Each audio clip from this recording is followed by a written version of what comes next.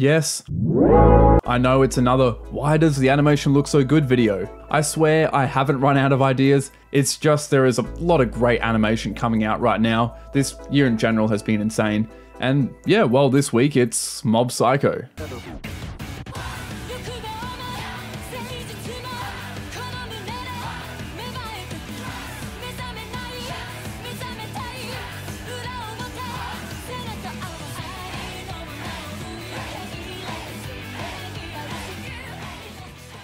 So why did this episode look so good? Well, for one, the series actually had a stable production, so, you know, kinda helps when everything isn't crumbling around you. But one of the biggest was that it was stacked with a bunch of action veterans. And not just any names, but sort of the industry's best. Yutaka Nakamura, Yoshimichi Kameda, Yuki Hayashi, Hironorio Tanaka, yes, we're talking about Tanaka again, don't care, and of course a lot of other talented animators. But a little more on Kameda first because context is sort of necessary. If you don't know who he is, he was this episode's animation director, the show's character designer, and chief animation director for this season. But most of all, he's one of the main guys, second only to the series director, Mr. Tachikawa, who has defined the overall aesthetic to Mob. The sketchy lines, the bombastic movements, and crazy expressions are all staples of Kameda's work, and naturally also that of his students and followers he brought on board. Right from the first promotional video, his intention was to cement this type of animation as Mob style, and it seemed to have worked. Now, the last couple of years, for the most part, have marked quite an era of Kameda's work. It's still great, mind you, but the lengthy, dynamic action sequences he became so well known for have become a bit less frequent, so this episode was kind of special in that regard. But anyway, let's actually go in depth and break it down. So number one, Yutaka Nakamura. Who is he? What is he? Well, Nakamura, if you've heard of the word Sakuga, you are probably aware of him, and if you haven't heard of that word, well, yeah, that's why I'm introducing him. I guess the simplest way to describe him is the Michael Jackson of the animation. Well, yeah, actually, come to think of it, that's probably one of the worst examples I've done. Forget it, he's the Elvis Presley of the animation world. And I say all that simply because he just has such a cult following. From his work on Evangelion to other classics like Cowboy Bebop, then his incredible work on Sword of the Stranger, often regarded as one of the best animated action sequences of all time, then his work on My Hero Academia, it just goes on and on. There's a reason why he has such a strong following. Now, Nakamura is no stranger to Mob Psycho. His part in the Mob vs Koyama fight is one that's hard to forget. However, he was absent for the second season, so yeah, his return is definitely exciting. Now, it's hard to break down this scene for me because there's just so much that's great about it. From the very loose and expressive drawings and aspect of his work seldom talked about, or just the crazy amount of characters he draws, there's just so much, it's very dense in every way. But I think the reason why everything works so nicely, I guess the Nakamura flair, is in the shot selection. Although Yuuta Kiso is credited for storyboarding, Nakamura is also known for either changing or just entirely boarding his own scenes, and this definitely has his touch. Nakamura chooses a lot of long shots, whether it's his dimple is being smashed through the sky or the final explosion. It's always taking a big step back from these characters and getting that contrast between them and this massive city. It's what gives that grand sense of scale. And it's pretty clever because at the start of the fight, the main focus is on these tight camera angles, and progressively, you get a wider view of the environment, but I'll go a little more in depth to that a bit later. Anyway, mixed in that, you have constant motion, whether it be from a character or some form of projectile. It's very deliberate and, in principle, sort of reminds me of flow animators like Atsushi Wakabayashi and Noria Matsumoto, but instead of nuance and delicate movements like those guys would animate, it's big actions. Take the cut as Dimple gets hit. Firstly, the enemy is simplified and represented just as a circular mass. Nakamura often reduces his characters to these very basic forms, but just before contact, he spaces out Dimple incredibly wide. He's pushing him right out of the camera, the viewer can barely make him out. Then suddenly Nakamura drags him back in. This sort of push and pull is really powerful. He's constantly zooming up then out from these characters. It gives rhythm and also strength to the hit in this case, as well as depth. Nakamura is just so comfortable with the camera. He makes something as complex as background animation that's twisting in and out of this broccoli with multiple enemies zooming around at the same time looks so effortless. Couldn't be a more perfect finale. Love you, Nakamura. Now number 2, going backward in order, Hironorio Tanaka. Must say, it's kind of a fun change to see him work with simple designs, but of course he brings his detailed touch into the character art anyway. Now typically his animation has an emphasis on looseness. We saw that in the recent video with his work on Chainsaw Man.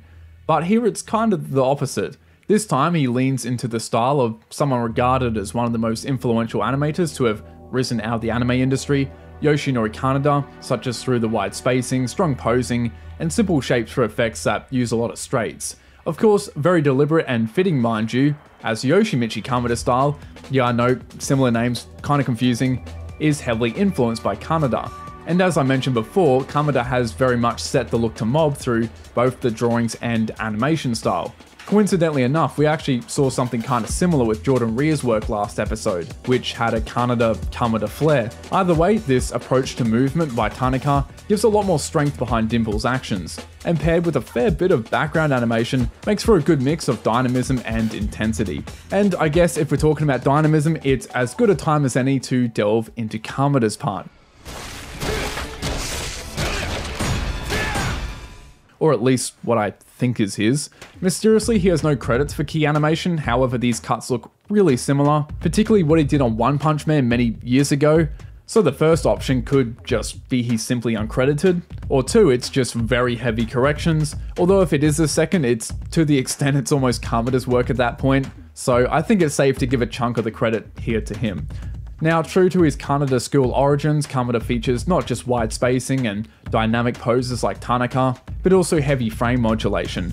And unlike Nakamura, his work is not about fluidity, although you certainly can get bursts of it. Kameda's influences do stretch far and wide, and Nakamura is coincidentally actually one of them, but it's more so an adherence to strong motion. Hits, for example, are very powerful. This is in part through long holds and using lower frame rates. There are other features like speed lines and camera shake, very old school in approach, but also certainly modern in other areas with the more complex movement. Now, I was saying in the first part that the storyboard was quite clever, and yeah, I guess now's the time to elaborate on that.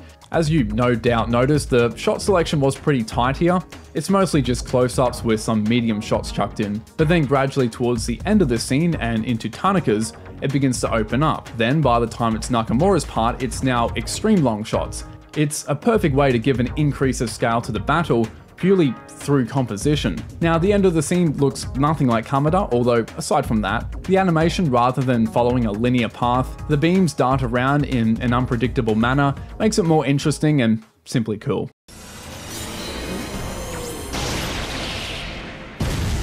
Now, man number 4, Yuki Hayashi. Former Toei animator and was one of the top ones at that, now freelancer. Much like the previous names, he likewise has his own group of followers and students, and for good reason. Whether it's lively and bouncy character acting, strong effects work, or weighty action scenes, he's a master of all and always makes an impact on whatever show he's on. Now what's interesting is on paper this is very similar to what we just saw. Detailed choreography as Dimple takes on multiple opponents, which is ended with a mouth blast. And this gives us a fun contrast in the execution of how these two action masters take on a scene. For one, Hayashi is much more uniform with the frame rate, sticking entirely to 2s for this cut. He also adds much longer anticipation and often several levels of it. An example is here as Dimple launches one of the Psycho Helmet clones around. You can see he draws back, pretty standard, but just as it looks like he's about to launch him, he pulls back again. That extra level of anticipation conveys a lot of weight, and along with the facial expressions, it really feels like Dimple is pushing up and out. Kameda in comparison intentionally puts less emphasis on weight, again in favour of motion. Now of course this also carries over to punches. Here you have a massive clone landing a hit into Dimple. So firstly there is a bit of resistance, you can see his head gets pushed out then comes back in, before being knocked out of view again, so great placement with the drawings. Now notice how rigid the clone is. His arm moves in quite a linear way and really isn't that animated, he's not like pushing in and twisting his fist or anything. However, the reaction by Dimple on the other hand is much looser and more animated. Now besides those two things showing how painful the strike was, it's mainly that difference between rigidness and looseness that gives a contrast in the weight of these two, and thus why it feels big and heavy. Then finally, to finish it off, a bit of camera shake. It's not so much in the initial impact it's used, but rather the aftershock. Hayashi's very delicate and precise with just about every detail. Now this whole video I've given praise really to just the action, But it wasn't just action which was what made this episode look good, but also thanks to stacks of excellent character animation. Now unfortunately we don't have credits for who did every little bit, although TMDC was definitely one of the highlights. He's one of the youngest guys I've actually mentioned in this video, and considering he's putting out work like this already is just incredible.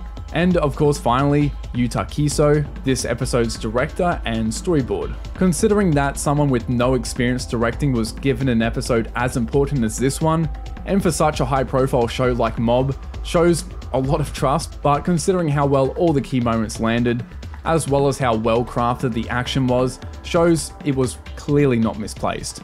But with that final mention though, brings us to the end, and please check out our sponsor, Fandom Eon. They got some Mob merch and a couple of hundred other shows, so check it out. Link to the store will be in the description, and use the code RELICS for a 10% discount. And as always, shout out to my patrons. With that, thank you again, and I'll see you later.